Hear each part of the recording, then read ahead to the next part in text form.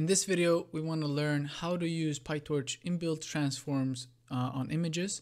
So first, if you're unfamiliar with data augmentation or wonder why you should use it, essentially more data is always better when we train neural nets. And if we can get more for free by doing some transformations to our images, it's almost always a good thing. In this case, we're loading our data using a custom dataset, which I've showed how to do in a previous video.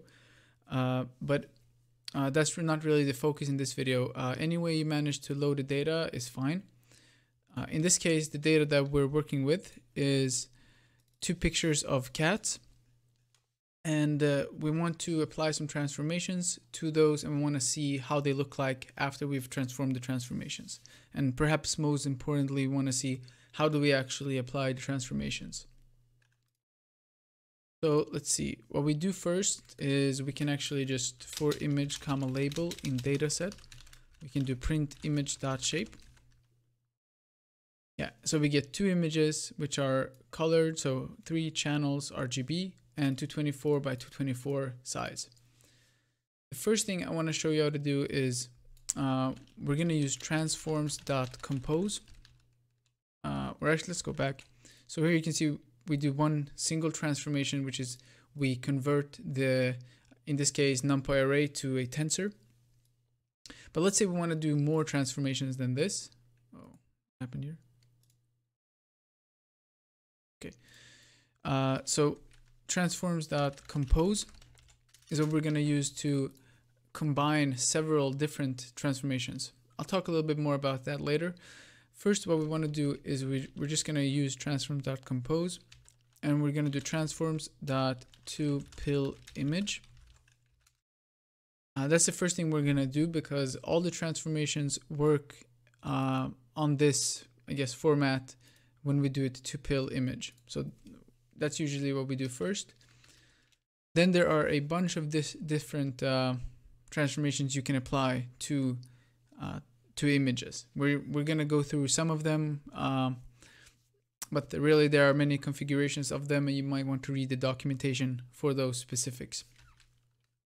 But let's say we want to do transforms.random horizontal flip, and we can input a probability here which is default 0.5, and then in the end we can do transforms.toTensor. So for example, the name is pretty self-explanatory, but what it does is it flips the image horizontally. So what we can do is we can do, to be able to visualize this, we can do save. We can use Torchvision.utils save image that I've imported here.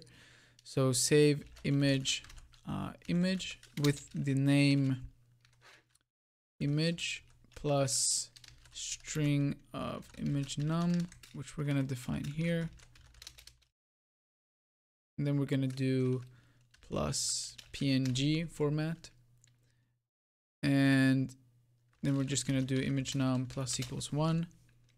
And let's say we do that 10 times. So in total, we will have 20 images, and we just run that. Now, if we go back to our folder here, we have 20 images. We can see that, yeah, so this one is flipped horizontally, I believe. That one, yeah. So some of them are flipped horizontally. And that's kind of like a simple transformation to do. One thing we could do as well is we could do transforms.color jitter with brightness 0.5. So what this does is apply some random brightness like change to the image. There are more things you can input here as well. But yeah, really, I just want to go through some of the most common ones, and you can choose for your specific case which one you think is best.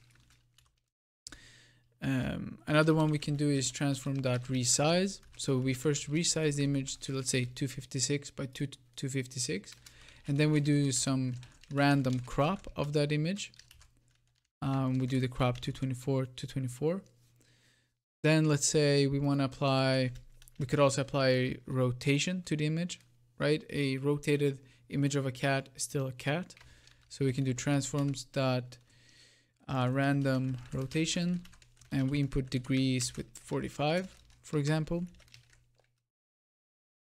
One more thing, we could do transforms dot random vertical flip, but perhaps, you know, it's more common to see, it's quite uncommon to see vertically flipped images of cats. So maybe this is a low probability of 0.05. Yeah, so those are some examples what we can do. Actually, we can add some more. We can do transforms dot random grayscale with a probability of, let's say, 20%. So this will convert the image to grayscale with a 20% probability. Another thing that is quite important to do, which improves the training quite a bit, is a transforms dot normalize, which you do after you have to tensor. And for this, you input a mean and a standard deviation. And essentially what you want to do here is, so for each channel, in this case we have 3 channels, you want to find the mean for that a specific channel across all training examples, and for all of the over all of the pixel values, you would find that mean value, and you would also find the standard deviation for all training examples across all pixel values. And you would find those for each channel, so there would be 3 values in this case. And then you would input them like this and like this. Now, of course, I don't know the mean value and the standard deviation for those two images that I have in this case, but you find those values first, and then you do that. And what it does, it takes each value for that channel, and then it subtracts it with the mean that you inputted, and then it divides by the standard deviation. So in this case, this would actually not do anything, right? Since this would just subtract 0 and divide by 1.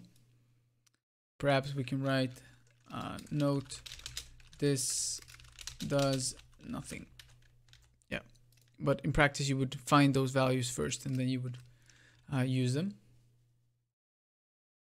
I just want to add a comment here about transforms.compose, that what it does is it applies all the transformations that we wrote inside to the image that we send in, and it also does it in the order that we wrote it. So it performs tuple image before, resize, and random crop after, resize, etc.